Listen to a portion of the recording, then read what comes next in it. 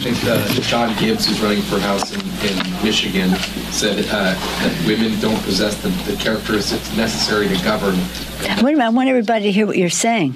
Please, speak up.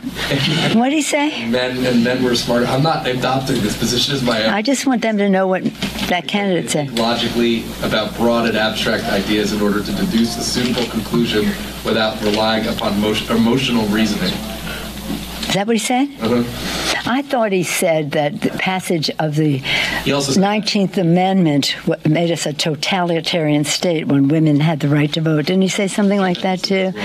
And keep it short. And didn't he? And didn't he also be part of a movement to repeal the 19th Amendment for women to have the right to vote? What do I think of that? I think I hear something like that every day around here when people say that women shouldn't be able to make their choices about